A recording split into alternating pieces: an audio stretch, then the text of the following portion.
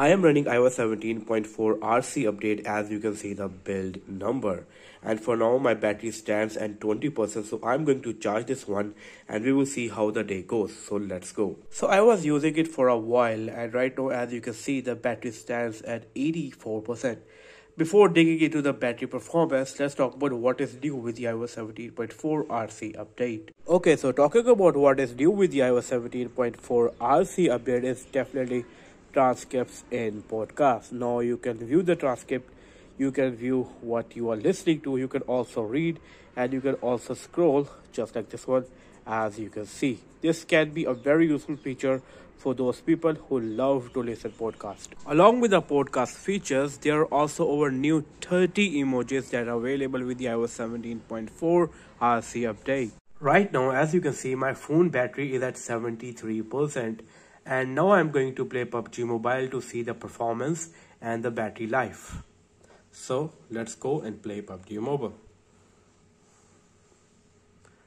I will see you after this game.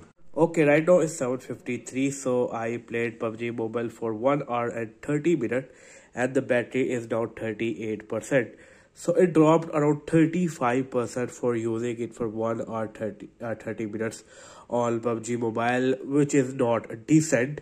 And no, let me tell you why it is not decent. Playing PUBG Mobile for 1 hour 37 minutes has consumed 35% of battery, which is really bad. Because on iOS 17.3.1 it was much better. If it was iOS 17.3.1, it will take around 20 to 25% battery. But on the 17.4 RC, it took more than 30. It took around 35%, which is not really good. Also, I felt that device gets a bit warm, which was never happened before any iOS version. But on the 17.4 RC, the device get a bit warm, and these signs are not really good for the iOS 17.4. Now let's do a Geekbench test and compare it with iOS 17.3.1. Let's go. So this is the Geekbench score. It is 2314 on single core and 5603 on multi-core. But if I show you and I compare you, it is quite little bit better than the average one and quite better than the average one on multi-core. But it is not good than the iOS 17.3.1. This score is of iOS 17.3.1 and this is for iOS 17.4 RC update. And you can see iOS 17.3.1 was slightly better. It was around 200 points more on multi-core and around 25 points on a single core. So yes, iOS 17.3.1 was slightly better in the Geekbench score. Now if I talk about overall performance, there is nothing issue at all. Everything is working really fine, everything is really smooth. I like the performance, but I'm a little bit disappointed with the battery life.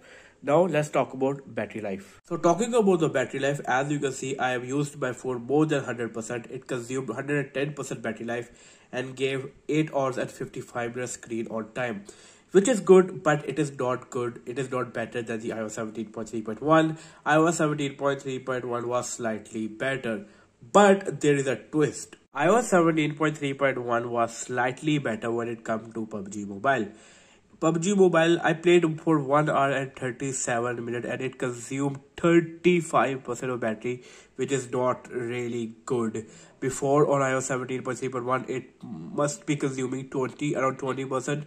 So yeah, I am not satisfied with the battery performance of iOS 17.4 RC update. Now my final words. Yes, iOS 17.4 RC is out with so many features. There are many different features, new transcript feature in the podcast, new emojis. The iOS 17.4 came for the EU region that launches a very new feature that was implemented by the EU region that was about alternative app stores. So there are alternative app stores, but for the people that who live in EU region, they can install different applications from different app stores that is available for that region. Everything is fine with the iOS 17.4 RC, but I'm a bit disappointed with the battery life. I was expecting to get a better battery life, but it is slightly a downgrade of battery life from iOS 17.3.1. And I hope when iOS 17.4 actual public update comes, it gives a better battery life. Well, that's it from this video. I hope you like this video. If you did, give this video a big thumbs up. Do like and share this video, subscribe to my channel, and I will see you in my next video. Till then, take care. Peace out.